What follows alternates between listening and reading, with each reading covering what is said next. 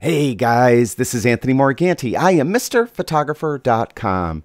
A lot of the so-called critics hate selective color. They think it's juvenile or something. I don't know what they think because I don't think that way. If you like selective color, I say by all means enjoy yourself and do it. And in this video, I'm going to show you how. We're going to start out with an image like this. I'm going to use selective color so just the bird has color in it, and we're going to end up with an image that looks like this.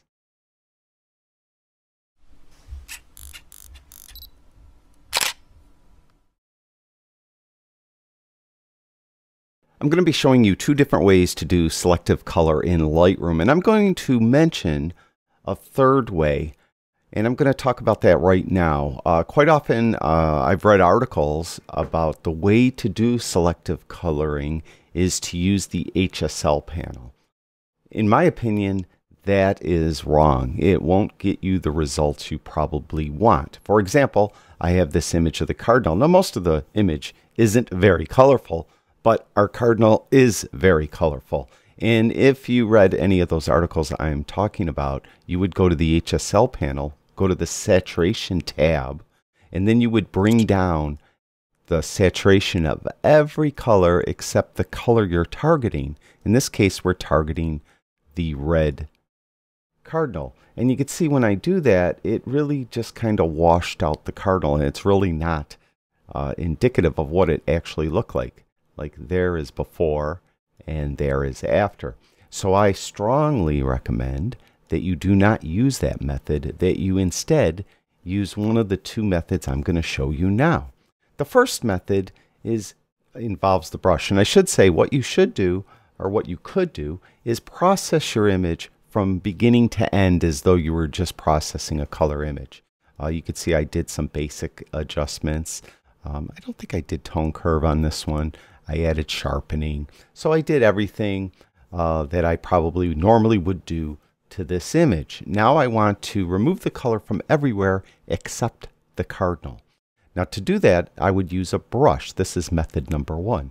And what I'll do is I'll reset the brush by double-clicking on the word Effect, and that will reset all the sliders. And all I really want to do is take saturation all the way down. Now with that, what you want to make sure is that your auto mask is not checked to begin with. We're going to check it in a moment, but at first, make sure it's not checked, and density and flow are at 100. And feathering, I would say put it somewhere in the middle. See how that works out. Feathering's not as important, and we're going to get a larger brush to begin with by using the right bracket key. You also could use that slider there. If you have a mouse that has a center click wheel or an Apple Magic mouse, you could just move that wheel or drag your finger on the Apple mouse to affect the size as well. Now what we're going to do now is we're going to remove saturation from everywhere I brush. So I'm going to start way over here. So I'm away from the Cardinal, obviously, and I have a humongous brush to save some time. So I'll come in as close as I feel comfortable with this humongous brush to begin with. Then I'll get a smaller brush, and I'll come in and I'll get a little closer, like this. So we're making sure we're getting rid of all that color. I'm probably missing a spot. What you could do is you could just hover over the little button and get the overlay. The red overlay shows you where you painted. You also could go down here in the toolbar. That's this little strip of real estate that's right below the image, and it's right above the film strip. If you don't see that toolbar, hit the T key on your keyboard. The T key toggles the toolbar on and off. So we could click there as well to keep that on permanently. Now what I'll do is I'll make sure that I get in as close as I can to Mr. Cardinal and make sure I'm not missing any spots. And then what I'll do now is I'll turn auto masking on. The reason why you don't want auto masking on right from the beginning is because it tends to leave little speckles of color, and you don't want that. You want to remove the color everywhere. But when you get really close to, in this case, the bird's body, we're going to have to turn it on.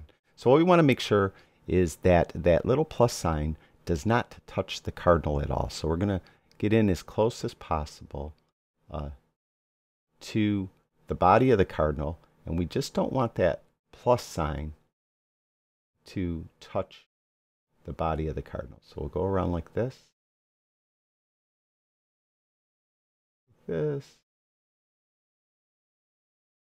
Might have touched a little there because I was looking to my side, not paying attention to what I was doing. I'll get a smaller brush and we'll come in here. You also could adjust feathering as you feel fit, see fit. In this case, I'm just going to, and you could zoom in too if you think that will help you. To zoom in when you have the brush active, hold in the space bar and the brush will temporarily turn into the magnifying glass. Click with the left mouse button and you'll be able to zoom in. So that'll help you save time. You don't have to close the brush down, reopen it, or do anything like that. So we're going to just do a really kind of a quick messy job for the sake of this video. And while I'm zoomed in, I could make sure that I caught all these spots because I had feathering on. It might not be as strong in certain parts of the bird, but you get the idea. And let's, for the sake of argument, say that's good. I'll hold the space bar again and click another time and it'll zoom out. So you get an idea. I didn't do so well around the edge of the bird here, but I'll turn the mask off. I'll just click on that little checkbox there. And you also could turn on and off the mask overlay by hitting the O key on your keyboard. The O key will toggle that on and off. Okay, so that's one method of doing it. Looks like I might have missed it over here, but you get the idea, okay? So that's one method. Now what I'm going to do is I'm going to delete this brush. I'm just going to make sure it's active by clicking on it and hit the delete key so we'll get rid of it. Now I'll show you another way to do it, which may be just a little bit faster in some instances. In this case, we're going to use a combination of the radial filter and the brush. So I'll get the radial filter. I'm going to have saturation all the way down. And we're not going to invert the filter. And we're going to go like this. We're going to draw it out. We're going to rotate it. And we'll put it over our cardinal like this. Okay. And now what we want to do is we don't want any feathering. So we're going to take that feathering all the way down. Kind of just get it so it's just covering our cardinal as much as possible, like that. So now, because the radial filter is affecting everywhere outside of the circle, I have feathering all the way down, so it's a real hard edge. We could see that it's black and white everywhere except around that cardinal. Now, I'll go to the brush. I'll make sure auto mask is on. I'm going to zoom in by holding in the space bar and zoom in. And what I could do now is come in and use a brush to get rid of the rest of the color that happens to be around Mr. Cardinal. And I'll just do it real quick so you get an idea. And if you want to drag around while you're zoomed in, again, just hold the space bar in and then click and drag. And you could do that. So we could do this now. So this might save you some time on some types of images, this method, as opposed to just using the brush in, 100% of the time. So and that's it. I'm just going to come in here real quick. And let's just say that's good. I didn't do around here that well, but I'll hold the space bar in and click again. And that's it. That's, again, selective color, another way of doing it using a combination of the radial filter and the brush. And again, I think it's a fun way, a fun thing to do, something a little artistic you could do to your images.